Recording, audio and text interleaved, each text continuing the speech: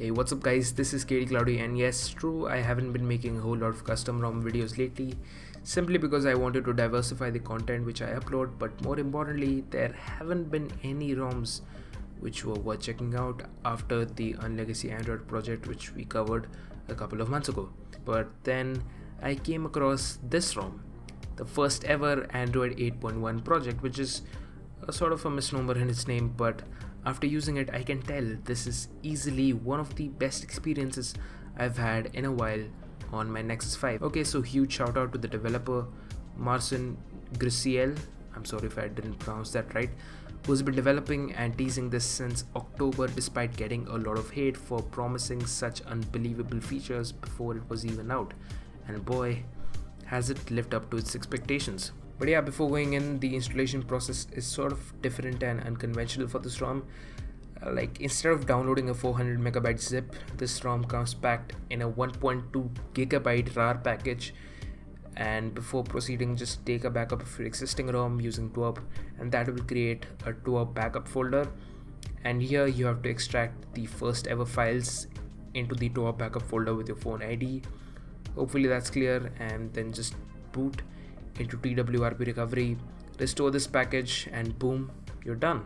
That's it. You don't need to worry about GApps and everything because all that stuff is baked right in. So that's neat. And yeah, once the boot up sequence is done, which I might tell you is actually really fast, you are greeted with a full Google-esque experience for Android 8.1 Oreo, exactly like the Pixel 2. All the great features from Android 8.1 are present, like notification dots, color-coded media controls, a light theme notification shade on light wallpaper, a dark theme notification shade on a dark wallpaper, all of the great stuff. And oh, how could we forget that sweet Oreo Easter egg? Absolutely love it. But yeah, if you want to know more about the features, feel free to check my Android 8.1 walkthrough video which I did on my Pixel. Same exact stuff. But yeah, past all that stock stuff, the ROM has its own tricks up sleeve, like all the Pixel 2 features I talked about, the Pixel launcher, live wallpapers, the new camera app with the broken HDR plus, no surprises, and also a system-wide product sans font, which is the same font used in the Google logo. Really neat. Google Assistant in all its glory with Google Lens in the Google Photos app. And speaking of Google Photos, you get unlimited backup storage of all of your photos, so that's really nice. And guess what, it comes built in with the Roundwood Corners app, so that's really nice again. And just to add an icing to the cake, it ships with Magisk out of the box. I'll say that again, it ships with Magisk out of the box for instant rooting, and I mean that's really surprising for this ROM, considering that not a lot of ROMs come with that, including Lineage OS. But yeah, just so you know, it bypasses the safety net checks and works flawlessly with apps like Netflix and even Android Pay, which comes pre-installed with this ROM. So if you ask me, it's pretty damn impressive. Now let's get to the actual stuff, the battery life and performance. Now performance is, well, pretty average at best, pretty slow and unresponsive at times, really quick and really snappy at some other times. And I wouldn't really expect a whole lot from an unfinished build running on a 5-year-old phone, so considering all that, it's, you know, pretty good. And battery life also, again, pretty average.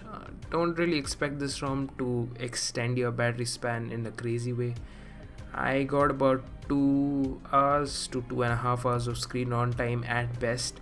Standby times were actually really good, and yeah, if you want to squeeze out more battery, try putting a new battery or changing the kernel and stuff, turn off location tracking by Google Play services, stuff like that could probably help in improving battery life. So overall, I'd say I have been really happy with this ROM, no complaints at all so far, except that it ships with 4 bloatware apps which can be uninstalled, so no big deal, and no bugs as such. But yeah, this ROM is flawless for the most part and has gotten me to use the Nexus 5 more than I want to, and I can't really tell the difference when I'm off my Pixel and on my Nexus 5. The user experience is so damn good. But yeah, bottom line, I really recommend you to check this ROM out and use it until Lineage OS and Dark ROM come out. By the way, Dark ROM comes out really soon. I've talked to Dark ROM's developer for exclusive coverage on this channel, so make sure you subscribe to watch that. But yeah, till then, first ever Android ROM, gets the crown for the best custom ROM for the Nexus 5 so far in 2018. Thank you so much for watching, and I'll catch you guys in the next one. Cheers.